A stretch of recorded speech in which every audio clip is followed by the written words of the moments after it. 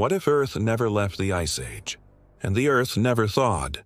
There are no farms, no cities, just frozen wastelands and small tribes of humans huddled around dying fires, desperately trying to survive the endless night.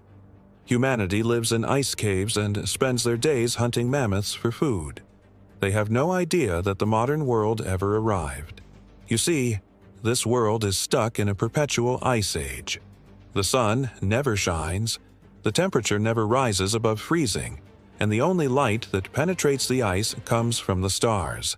And so these people live their entire lives in the dark, hunting mammoths by the starlight, with the frozen wasteland stretching endlessly around them. This is a world without hope, a world without warmth, a world without the modern conveniences that we all rely on. It's a world where humanity is truly alone, struggling to survive in an unforgiving wilderness. It's a world I call Mammoth Hunters.